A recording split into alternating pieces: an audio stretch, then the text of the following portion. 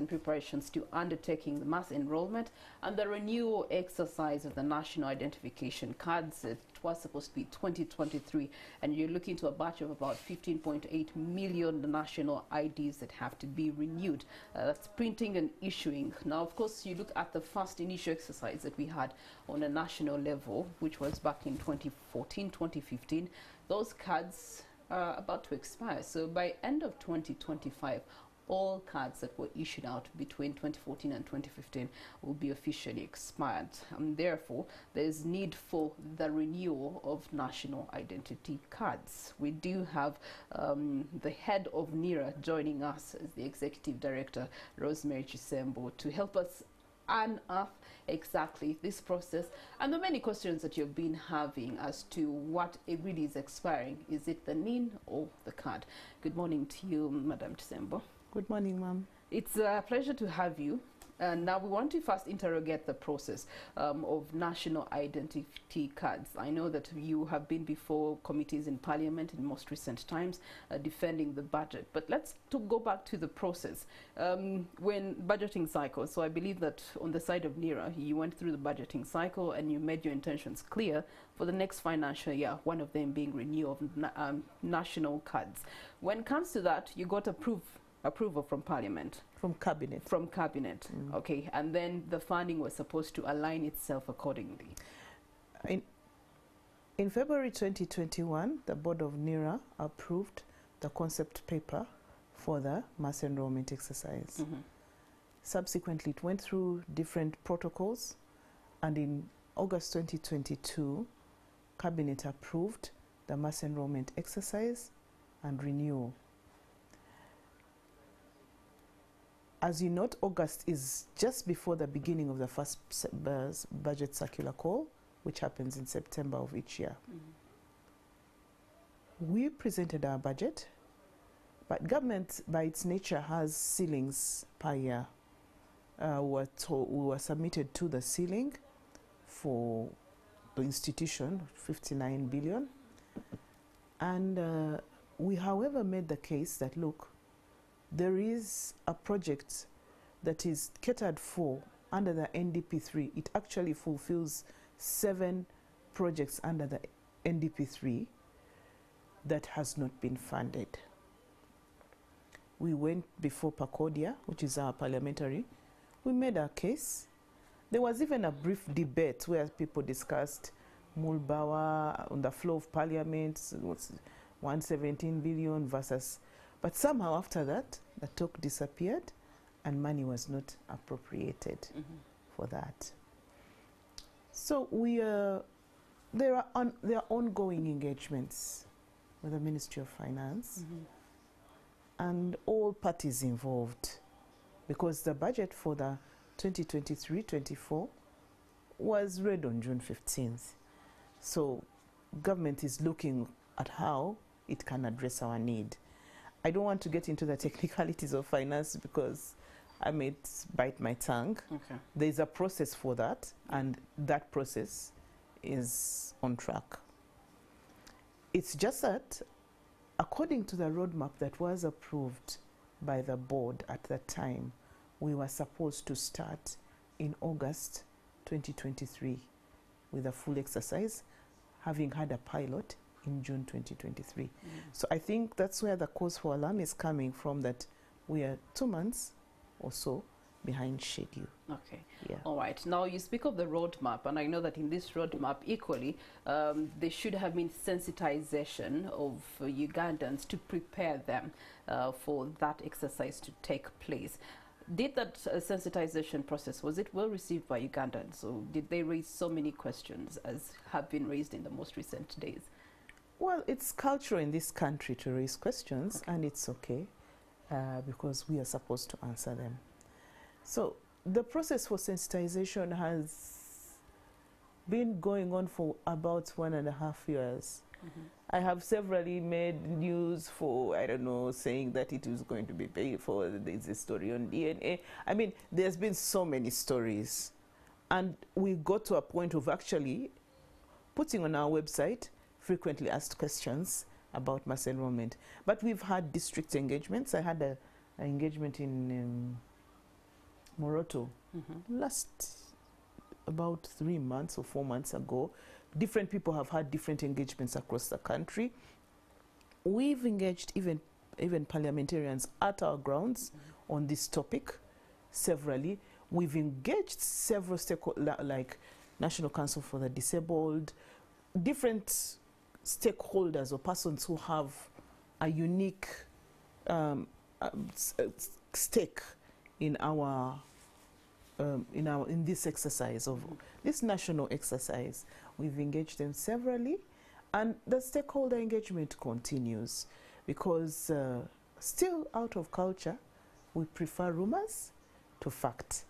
So I'll start with one of the most commonly biggest misconstrues of this exercise, and I'll read specifically from the law. Okay. Section 69, subsection 6 of the Registration of Persons Act says, for the avoidance of doubt, expiry of a national identification card does not amount to expiry of the citizenship of people.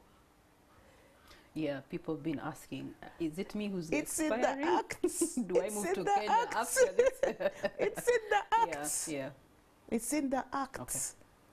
So I would love it if we used our platforms, okay, to promote the law. It's to in the sensitize masses about and the law the says, law. Okay. for avoidance of doubt. It's emphatic. For avoidance of doubt, expiry of a national identification card does not amount to expiry of citizenship. It's written. This was 2015. Speaking of which, the other question that has caused people to, go overhead is the question of what exactly is expiring. The card, the quality of the card, the technology in the card, or the NIN itself?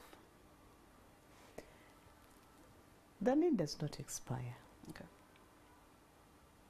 Because the NIN is a number that you are located in our national identification register. Think about it manually. This is a big book. Of course, ours is an electronic database, but think about that big book where they would give you your school number. The number you entered with in some school is the number you would keep up to the end.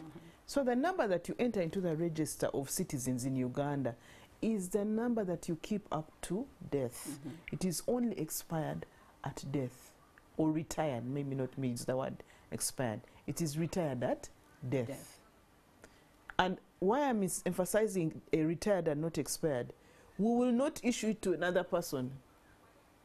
Because if we expired it, it means we'd issue it to, potentially issue to it.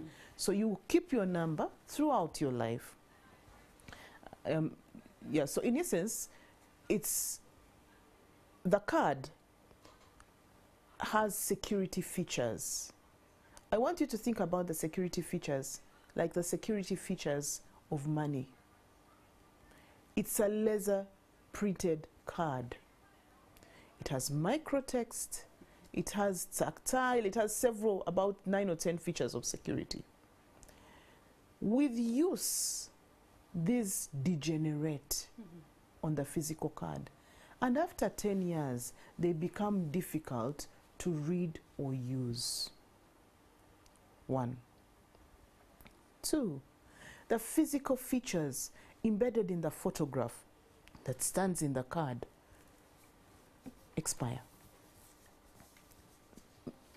Let me use my word carefully. They degenerate. They deteriorate. I'm sure 10 years ago you looked different from what you look like today.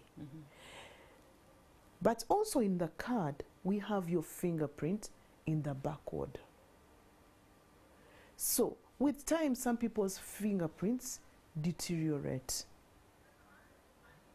Now, because the card is an identification document, we want to keep it as close as possible to what you are now.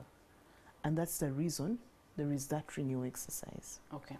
The other frequent question has been, instead of 5 years, why not give it the consideration of 10 years as it is to, the passports? It's 10 years. The card is 10 years. So So we're going to be having this exercise every 10 years. No. And that's where I want to go to the history. Okay. In 2014, when this exercise started, it started with people who were 16 years and above. Now, you notice that there's a fair amount of our population who's below that. Actually, we are one of the youngest populations in the world.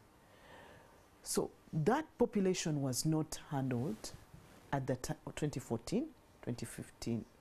There was an intervention in 2017, what they called the Learners Project. Yeah. But it also started from the age of 7 up to people who were in S6. So in essence, in 2015, when NIRA was formed, the function of birth registration was moved from URSB to NIRA. The Act says that within 30 days of a child being born,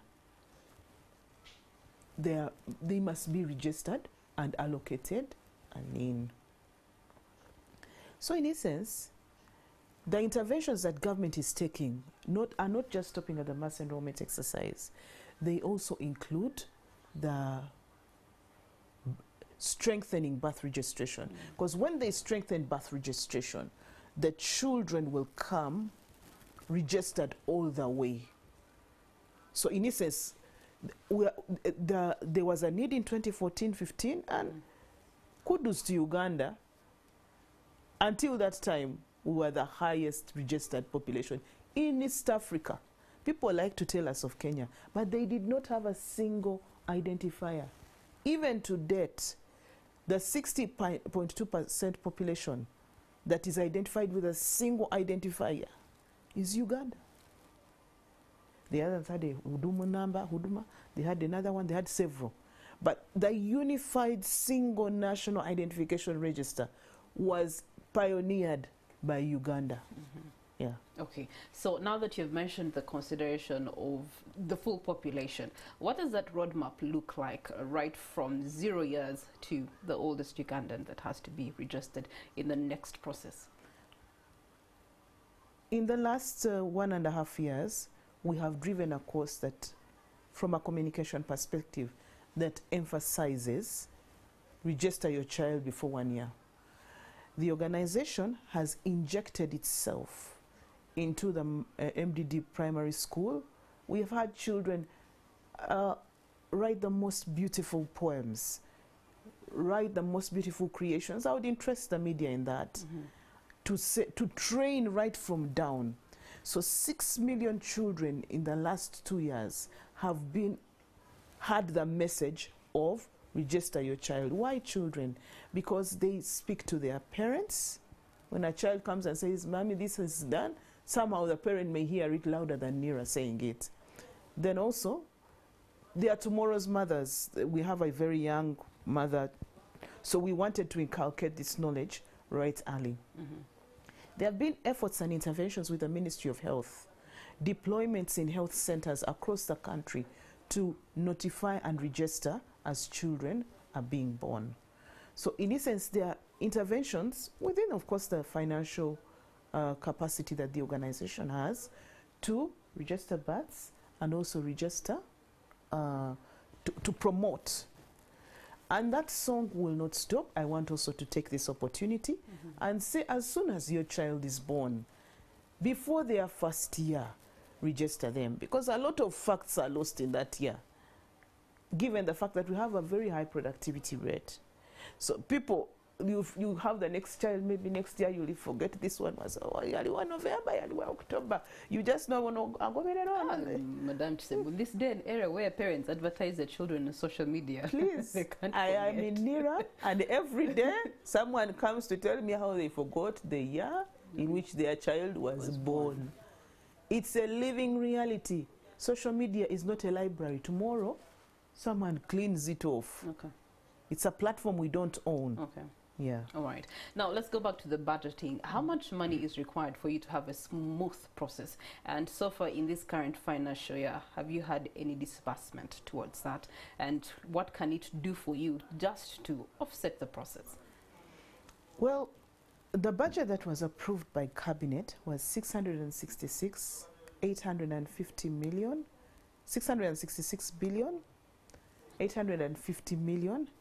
858,000. Okay. 858,000. Of that, 236 billion is for the system. And Ugandans are like, what is it going to do? When you say the system, that's the NIRA system itself, Yes. needing update to Yes. be able to cater for this There's going to be a advancements that you're- total overhaul of the technology. Okay. And I'll start with the kits. People come for enrollment. The kit is like a TV right now. When someone steps or you're passing and it moves, it goes off. And the process starts again. Okay.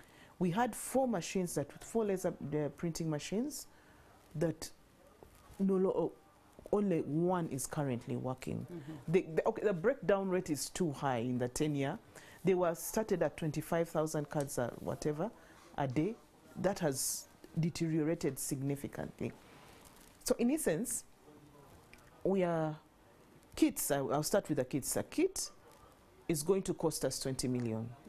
It has a laptop, it has a signature pad, it has a document scanner, it has a fingerprint reader, it has an iris scanner, it has an additional battery pack. In some cases, it will have a solar panel. So in essence, that is projected at 20. So if you buy 20 to 24 million, if you buy 5,500 of those, you are already at 110 to 116 billion of the system budget. Okay. Then the same budget we need to buy the laser jet printing machines. Then, away from the system budget, we have 183 billion for 24 million cards. If you read the roadmap for the election, it says approximately 24 million people. So we are going to purchase 24 million cards, and the budget is 183 billion. Okay. If you can divide 183 billion by 24 million to find out the cost is between 7 to 10,000 shillings for the card. Okay.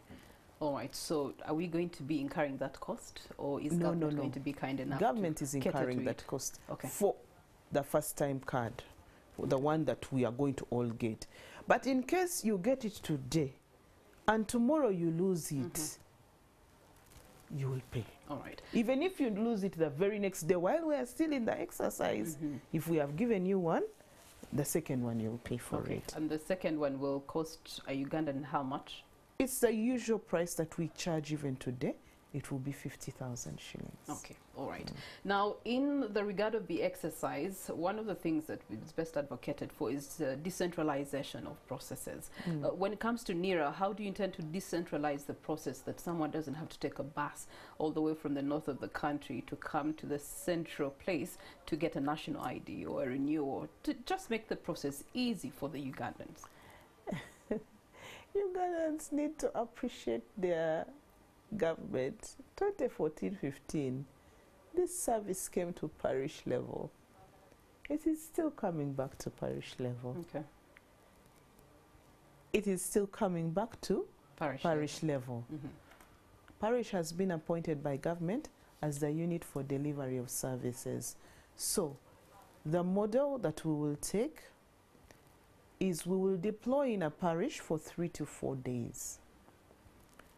We'll set up with a minimum of 10 computers. Computers per district will be divided based on the population. So we will set up a minimum of 10, and within each parish, we shall have 4 zones. Okay.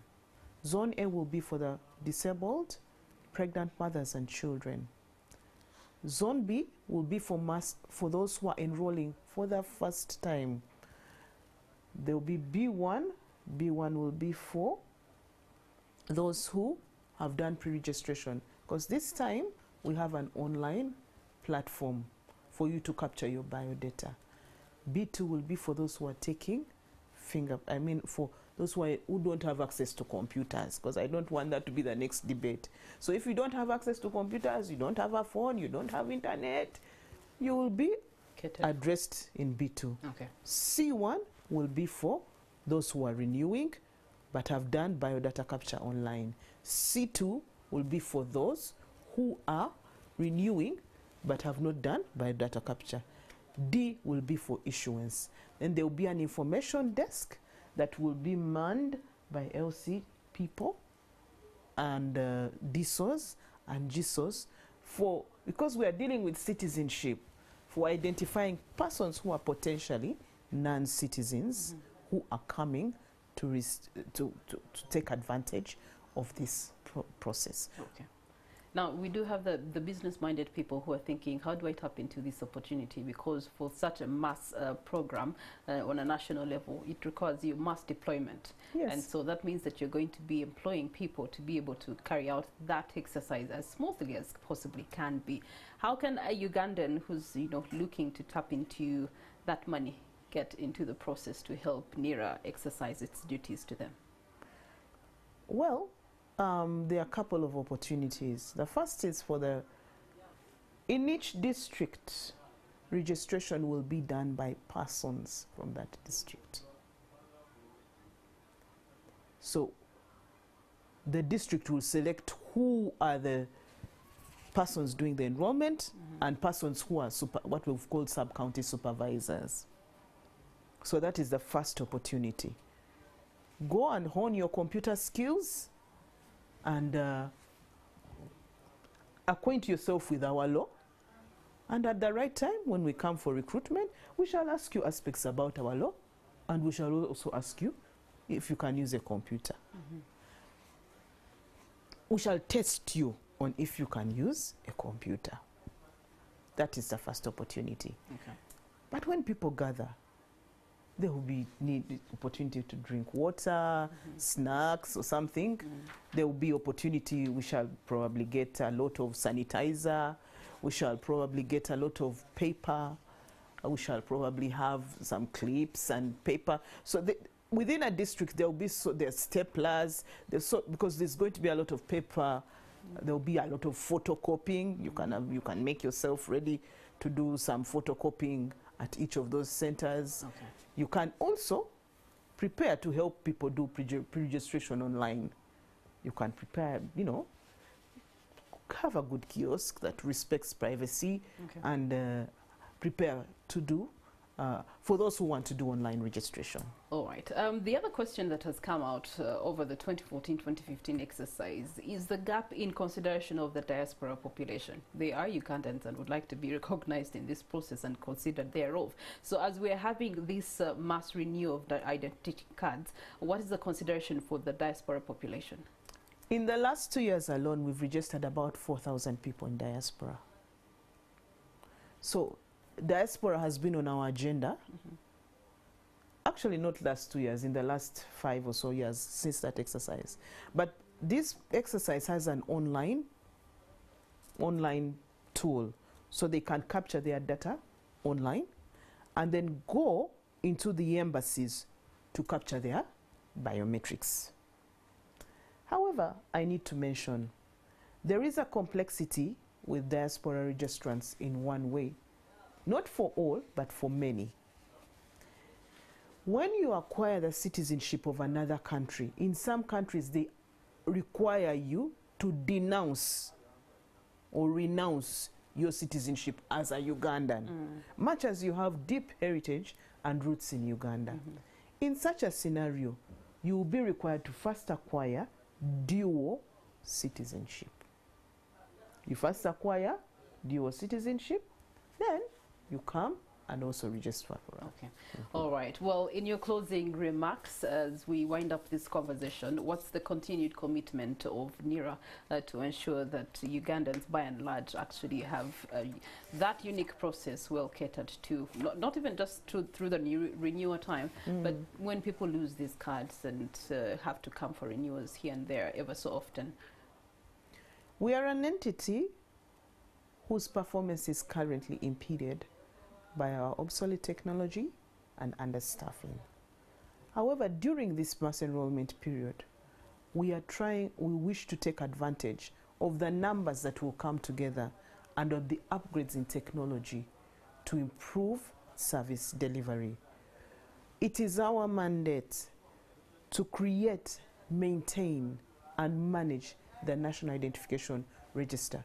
So we are committed to registering births, registering deaths, allocating needs, and issuing national IDs in the spaces and within the resources that we are allocated. Okay. Thank you. All right, thank you so much, Madam Rosemary Kisembo, who's the Executive Director with NIRA. She's given you the commitment, and you've heard from the horse's mouth the process and the procedures and the requirements, and as to why they are actually having this renewal national exercise for identity cards. Now, again, it's not your NIN that expires, neither do you expire. It's just that in consideration of technological advancements, ever so often you're required to improve the technology of the security that you do have as a Ugandan.